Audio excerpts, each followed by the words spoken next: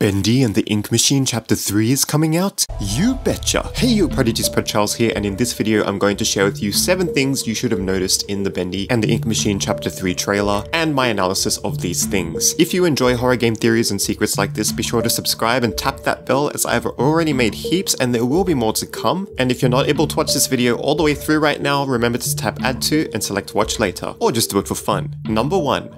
Lots of dripping. Throughout the trailer, you can hear heaps of dripping sounds, and it's presumably the dripping of the ink.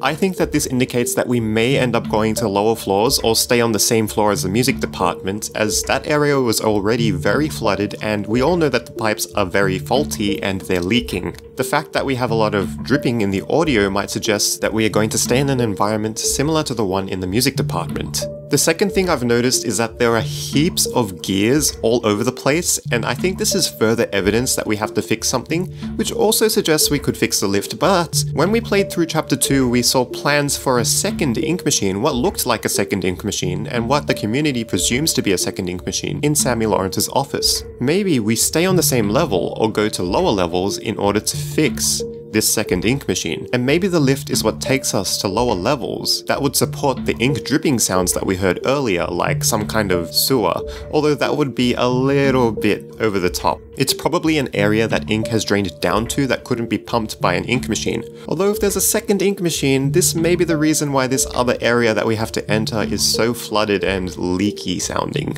Number 3 is fittingly the halo on the 3. Now everyone's going crazy over this. It looks like a huge Alice Angel reference confirmation sort of thing, and that's really about it that we can say about that, because the only character we've seen so far that has a halo is Alice Angel. The fact that it's on the 3 might suggest that Alice Angel has a huge part to play in the 3rd chapter. Alice Angel herself may make an appearance, or the chapter may be themed around Alice Angel and what we've found out about Alice so far. But remember this for later, because I will be referring back to Alice in future points that you may have missed in the trailer. Number 4 is that the 3 is extremely inky, and it may suggest that Alice is in an ink form, kind of like Bendy. So far out of the characters that have been revealed to us, Bendy, Boris, and Alice Angel, we've only seen Bendy and Boris the Wolf in a 3D form. In the case of Bendy and Boris the Wolf, we've only seen Boris that kind of looks normal out of all of the Toon characters. So hopefully this doesn't also suggest that Boris will randomly turn into an inky form, but I think it may suggest that Alice is the one who may be in an inky form. Number 5 is the microphone. As we zoom out from the 3 with the halo and all of the gears and all of the sounds that are happening, we can hear a slight shing sound, and we see a microphone to the right of the screen. Of course, we all know that Alice Angel is voiced by somebody called Susie Campbell that we also haven't seen, so this might suggest that we will not only see Alice Angel, we'll also be hearing her. Although, it would be cool if we saw Susie Campbell, Alice Angel's voice actor, as well. And hey, if we're lucky, we might also get to finally hear Boris's voice. I don't know about Bendy though. Bendy kind of looks like he wants to scream at us in every chapter. But it would be cool if we finally get to see a little bit more depth in the cartoon characters in their 3D forms through voices. Number 6 is fittingly the flash of Bendy, which kind of looks randomly placed, but let's carefully look at the timing of this flash and what this might represent. We see that the flash of Bendy appears as we zoom out of 3 near the end, and it actually cuts off the animation that zooms out of the 3. Now this is interesting because it may suggest that there's some kind of tension or some kind of conflict that's planned between Bendy and Alice. Now remember that this is just a trailer announcing that Chapter 3 is in development, so these may be some development concepts that are being prepared to be made into Chapter 3 itself. We know from the Chapter 2 recording of Susie Campbell that Alice Angel was becoming a very popular character that might overtake Bendy in popularity one day, so this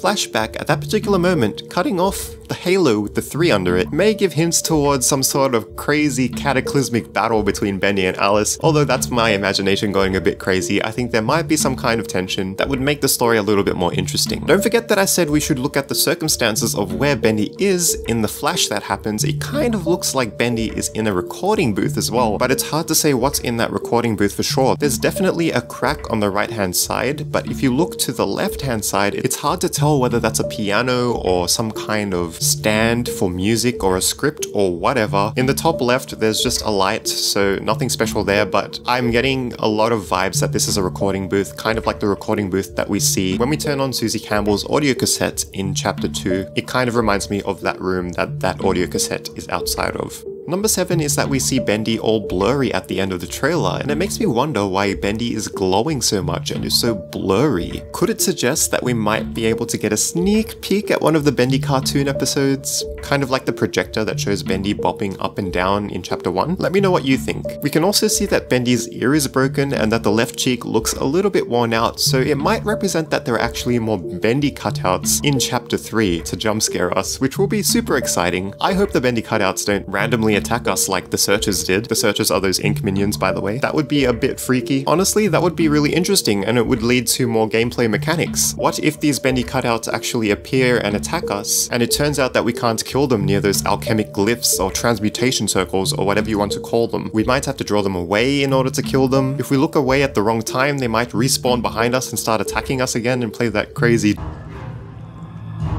It would be interesting. As a thank you for holding through this video for so long, I've got a bonus point for you. Bonus point number 8 is, as the camera zooms out from the 3 with the halo, in the bottom right we can see what looks like the shadow of a woman holding a script behind the gears. Could this possibly be the shadow of Susie Campbell, I wonder? The silhouette appears behind the gears and it looks like she's lying on her back, which gives me very Snow White vibes. So do we have a Snow White inspired situation where we have to wake her up in chapter 3? It would be interesting because it could potentially be the first situation where we find not only a cartoon character, but the voice actor that also voiced them in the same chapter, providing that Sammy didn't voice Boris, of course. And if you want to learn more about that, I've got a theory about that in the card that's going to appear in the top right. If this is so, it would be so exciting because it might actually start giving us hints towards how these 3D cartoons came about.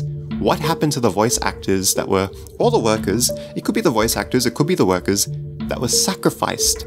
If they were sacrificed, we also get to learn about the circumstances behind that in order to bring all of these events into place. I'm looking very forward to it. Now, 2 more cool little things that I've noticed that could be a big coincidence is that we can see a sort of hidden Meatly, you know, like hidden Mickeys in Disney. I saw a hidden Meatly near the woman that I just mentioned in the bonus point. It kind of looks like the Meatly on strings. If you don't know what I mean, you have to see the Meatly's development videos. The Meatly basically represents himself through a puppet, and this puppet is what that face is that we see in the hidden rooms in the games, and it's also the face of the Meatly Games, the company that makes Bendy and the Ink Machine. Also next to the Meatly, I can see what looks like a man on strings. It kind of looks like the man is held up by strings as well with the Meatly there, but it's almost as if the man is on some kind of swing, which is really strange. I don't know how that could add to the story if this is actually a thing, but it's there. Oh, prodigies, by the way, I just remembered one more thing that I noticed in the trailer, and that's as you zoom out of the 3, you see what looks kind of like a gallows that you would draw in Hangman, and that's what these shadows of the Meatly and the man with strings, or the man on a swing, or whatever you want to call it, if they're actually things, are hanging off. Now, I'm sure you've all played Hangman, I'm sure you all know the meaning of what it means to lose at Hangman. It would be terrible if hanging had something to do with chapter 3.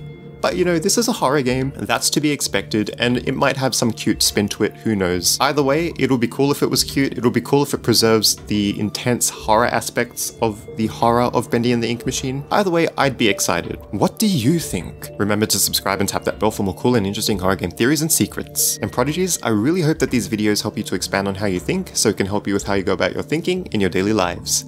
See ya!